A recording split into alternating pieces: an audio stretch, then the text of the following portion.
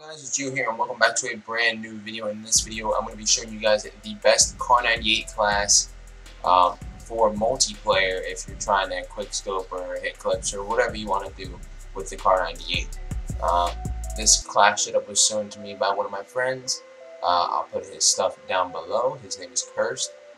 He gave me this class setup and yeah, let's just get right into it. So the first attachment is going to be the tack laser. It gives you more aim down sight speed, more aiming stability, and your laser sight can be seen by opponents, but it's alright. Most of the time they don't really notice it. From what I've seen, I guess I'm just facing bots or something. But like they just don't see the huge green thing on their screen. So yeah, the next attachment is going to be the sniper scope. It's, you know, you're putting a sniper scope on a sniper. It makes a lot of sense, doesn't it? For some reason, it slows down aim down sight speed. I have no clue why. I could just use any other sight and increase the mobility or anything, but I mean, I like using the actual scope. The next attachment is going to be the F-Tag Sport Cone. It basically just increases aim down sight speed and the mobility pretty much. Like if you just look at it, it shows you what it removes. But I'm going to go over it anyways, so yeah. The next attachment is going to be the rear grip, and it's going to be this stippled grip tape. It adds the aim down sight speed, and the sprint to fire speed also increases. The only thing that decreases the aiming stability, but it's not by much, so you'll be fine in that department. And the last thing that you want to add to the sniper is the perk, which is going to be sleight of hand. It basically just adds reload quickness, and you can just reload off the fly way quicker than if you had none, because the KAR98 without sleight of hand is pretty slow. Also, my phone decided to go off just now. This is what the end product is going to look like. It's going to be the tack laser, the sniper scope, the F-Tag Sport Cone, the stippled grip tape, and the sleight of hand perk. And in the bottom left, you should see mostly green besides control, but it's not that big deal. My camo is the pink zebra, if you wanted to know for some reason. There you go. There's the camera I'm using. The actual perks you can use is double time.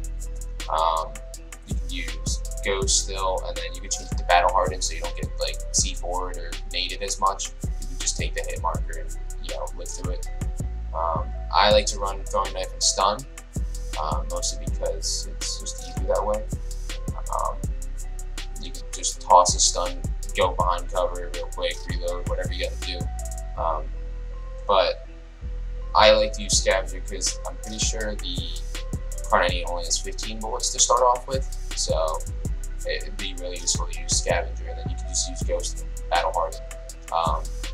Secondary, you can literally do whatever you want. I like using the Magnum. Basically, you can just use whatever pistol you want. The Renetti or the Magnum is mostly what I use for secondaries in this game anyway, so just use whatever you feel most comfortable with. So yeah, so that's pretty much it for the class setup.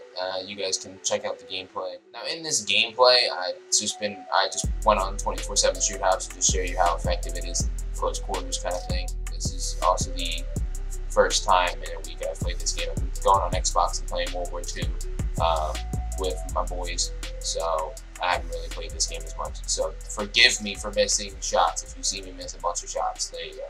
I also made another class setup, so let me know if you want to see that. It's also for the AX50. And yeah, if you guys want to see that, comment down below, smack the like button, do whatever you want, subscribe. Also follow my TikTok, follow my Instagram, all that jazz. You can do whatever you please.